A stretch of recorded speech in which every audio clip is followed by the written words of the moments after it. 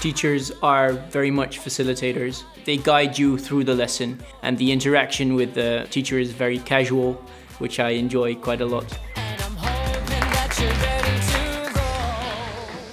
The teachers, for me, are part of the community. We had a teacher that actually ate dinner with us at some point because he had to do some woodworking with the students afterwards. You don't really necessarily send an email, you can just knock on their office door and they say, yeah, sure, I can spare 5 minutes to answer that question.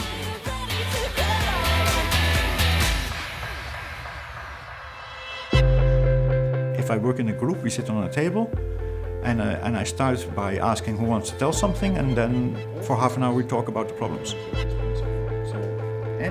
He definitely tries to keep it very open. Of course, is sort of steering the way we're going, but I think he's very much trying to not direct too much of what we're doing, but sort of have us do the things ourselves.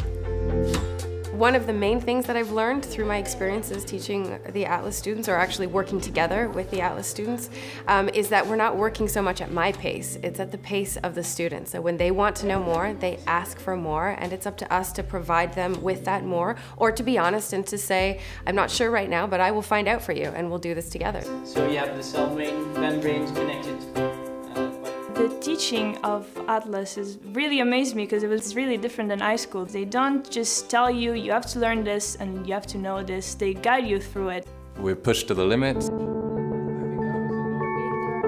The learning environment is you have to learn through the challenges rather than here's the bookwork, learn it, and then repeat what it was. It's flipped a bit from how it was at school for me. I like that now.